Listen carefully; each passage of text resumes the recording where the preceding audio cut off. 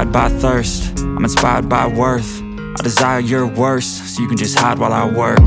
I ain't tired, you first. I'll write a second, third verse about the lies you go disperse. You never did shit, I know it hurts, but something deep inside won't let me quit. I swear that I'm inspired by all this shit.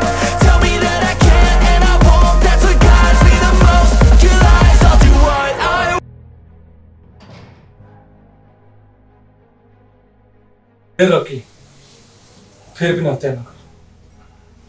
त भन्दा त्यस तेरो घरमा सानो बहिनी छ। उ त अब ठुलो पनि भइसक्यो। उसको भविष्यको लागि सोच र त्यही अनुसार काम गर। ए केडा हो, भोलिको प्लान सब फिक्स भइसक्यो। तिमीहरु सबजना यहाँ 87 आइज। म यहाँ लोकेसन हेर्दैछु।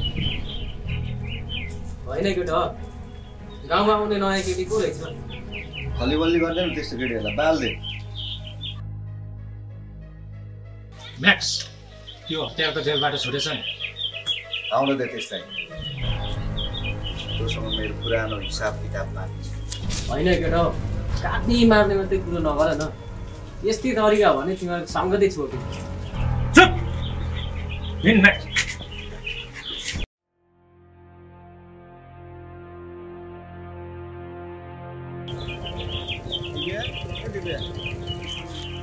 के भयो तिमीलाई? कसले गाली गर्यो? भन त मलाई। त्यस्तो केही पनि होइन, प्लिज जानु तपाईँ। मलाई गाउँमा दाइहरूले धेरै कराउनु हो। भोलिको दिनमा मेरो रकी दाइले थाहा पाउनुभयो भने मलाई चिटै मार्नुहुन्छ। अरे के भयो तिमीलाई? प्लिज जानु न तपाईँ, बरु उतै भेट्नुपर्छ।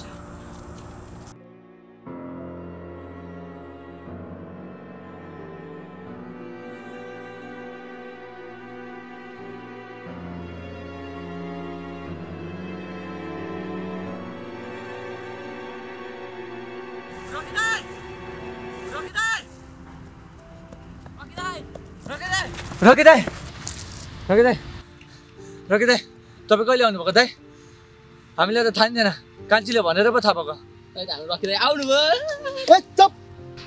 रकी दाइ, तपाईँ जेल गएपछि हामीलाई कम्ती दुःख भयो। त्यो पारीको म्याक्सले आफ्नो सानो कुट्यो।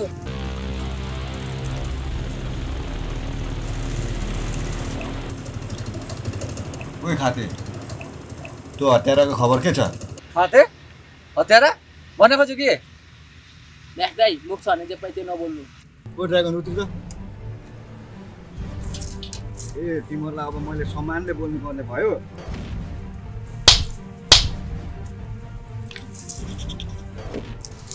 ए म्याक्स सुन न, क्यान्टलमा जान ढिलो भइसक्यो।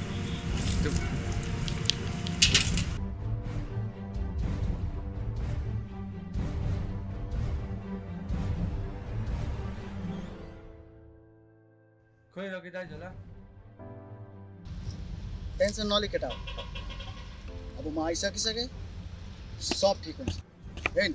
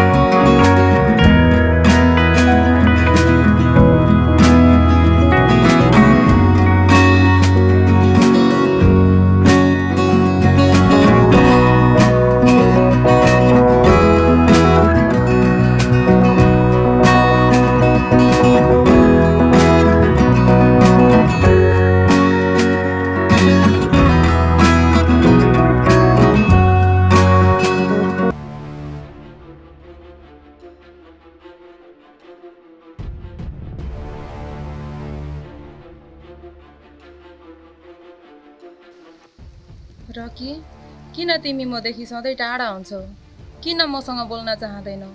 मैले के बिगार्दिए तिम्रो? हेर्सिका, मलाई यसरी मेरो बाटो छेकेको मलाई मन पर्दैन।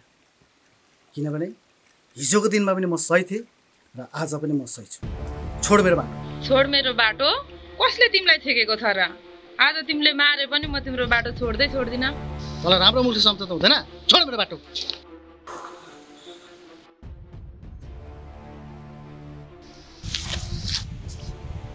तँलाई राम्रो सम्झौता भएन? आइन्दादेखि मेरो पिछा गरेर थाहा पायो भने मलाई सिधै मारिदिन्छु।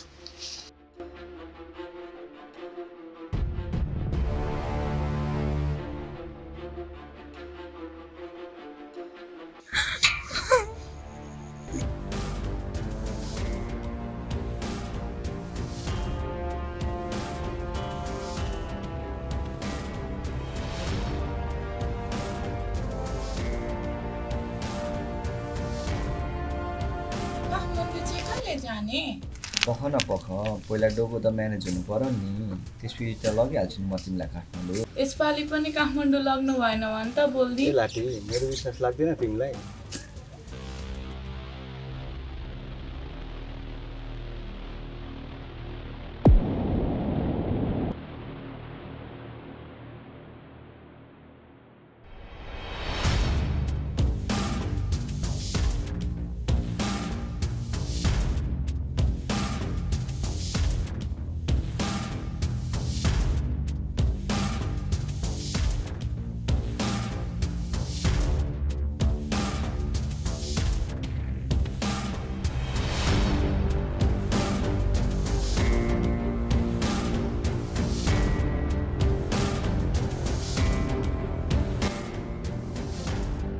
कुदाउनुसम्म कुदाइस, अब किन आसेस? अब तेरो काम तमाम हुन्छ। काम तमाम मेरो होइन, काम तमाम अब तेरो हुन्छ। तँलाई मैले जानी जानी यहाँ लिएर आएको। बजार पनि जानु भएन, डेटिङ पनि जानु भएन, पार्टी पनि खानु भएन, जताततै तेरो निगरानी। म्याक्स, मैले त पहिले नै भनेको थिएँ नि, यो केटीलाई कमजोर नठानु। देखि छैन आज? होइन केटा हो, हुन चाहिँ केटी को हो? ड्रागन, तपाईँ थाहा छैन? सरकारी जागिर खाने केटी पो त। त्यही भएर त मैले यो केटीलाई जानी जानी यहाँ फसाएको हो त। जब तिमीहरू जस्तो राक्षस यो धरतीमा जन्मन्छ नि, त्यसैलाई अन्त्य गर्न जन्मेको म। ए केटा हो, यो त साह्रै बुझ्छ त। गएर सम्झाउ त यसलाई।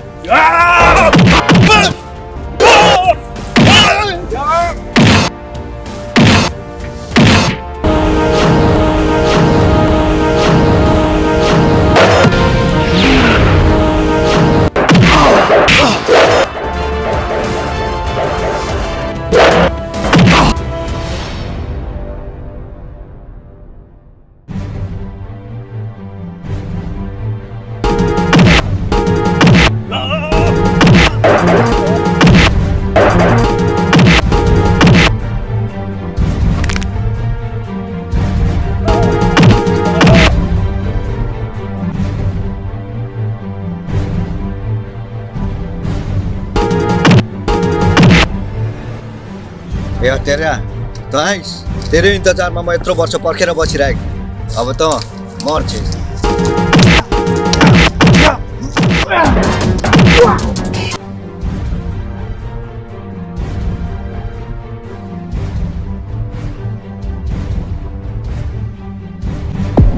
रकी सुन न,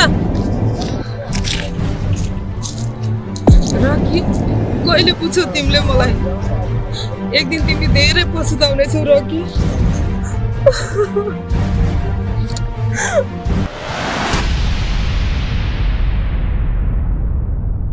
जय नेपाल साहब। जय नेपाल। म 4 नम्बर एरिया ड्युटी सकेर आइसकेको छ, तर त्यो हत्यारा त्यहाँबाट भागिसकेको रहेछ। ए, त्यो हत्यारा त्यहाँबाट भागेछ? एरिया नम्बर 3 मा जानुहोस्।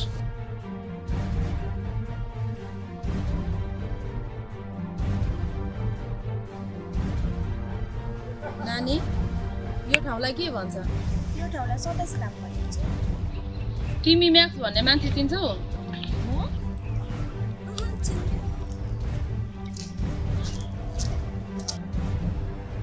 जय नेपाल साहब, हामीले खोजेको केटो यही हो।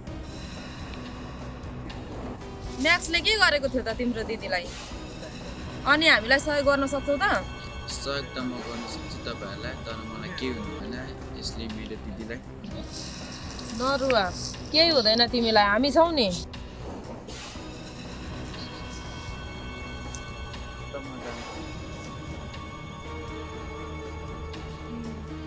भनेपछि त्यो यहाँबाट भागिसकेछ अब हामी एरिया नम्बर 3 मा जान्छौं तर त्यहाँ चाहिँ तिमी जान्छौ एरिया नम्बर 3 त्यहाँ त म त जादिन मान्छेले त्यहाँ त बाघ भालु जस्तो लाग्छ सर हसप म जान्छु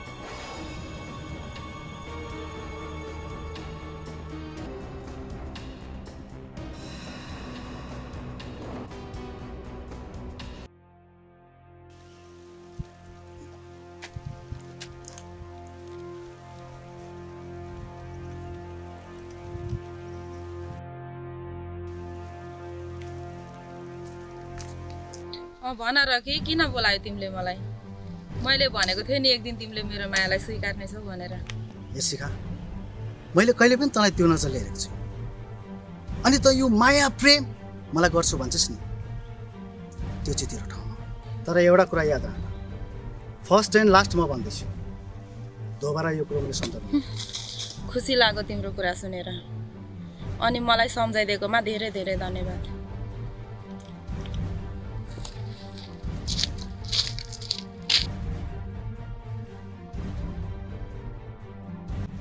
सम्पूर्ण कुरा थाहा छ नि तिमीलाई यो कुरा तिम्रो साथीहरुलाई सुनाऊ ल म अहिले लागे को हो यो मान्छे यस्तो मोटो मान्छे त मैले कहिले देखिदिन यो गाउँ तँलाई चाहिँ बिचामा पक्का भन्नुपर्छ कुरा सुरा बुझ्नु छैन दाइ भनेको राम्रो मान्छे हो हिजोको दिनमा मेरो दिदीलाई ठुलो सहयोग गर्नु भएको छ ए थाहा भयो मलाई यो मान्छे को भनेर ए कञ्चन बढी भयो बटेमा जान्छ हैन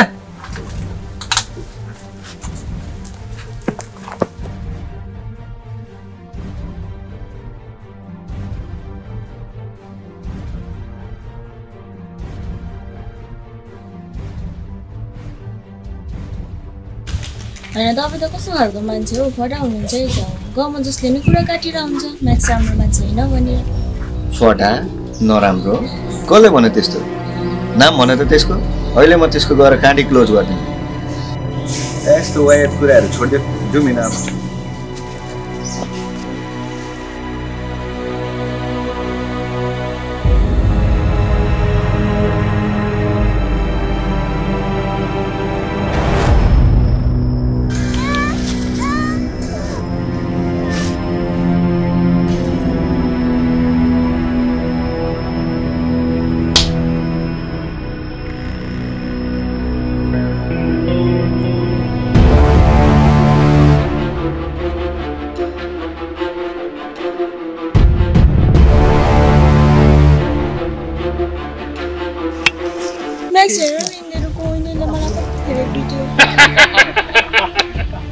बचाऊ कसलाई बचाउनु यहाँ मेरो कथाको मेन पात्र त होस्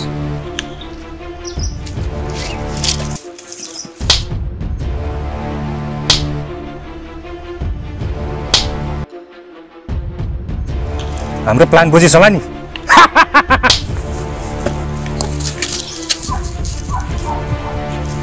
तसँग प्रेम गर्नु त एउटा मेरो बहाना मात्रै थियो चिनिस् म को म आकाशको भाइ हो म आकाशको भाइ जति मेरो दाइ मर्दा मैले पीडा पाएको थिएँ नि त्यो भन्दा बढी पीडा म तेरो दाइलाई लिन चाहन्छु ए केटा हिजो त मैले योसँग धेरै गरेँ अब पालो तिमीहरूको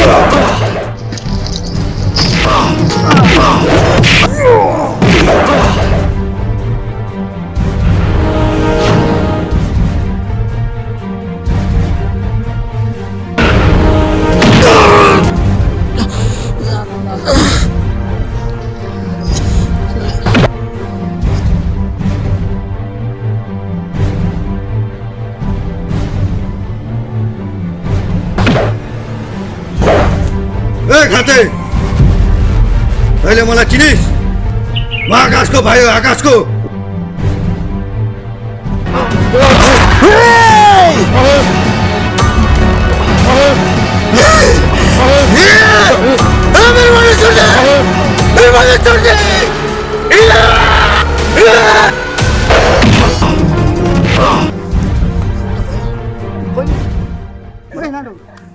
काली तँ केही पनि हुँदैन बहिनी बच्छु ए बहिनी बहिनी कान्छी ए कान्छी तँले केही पनि गर्छु म तेरो लागि गर्छु ए कान्छी कान्छी कान्छी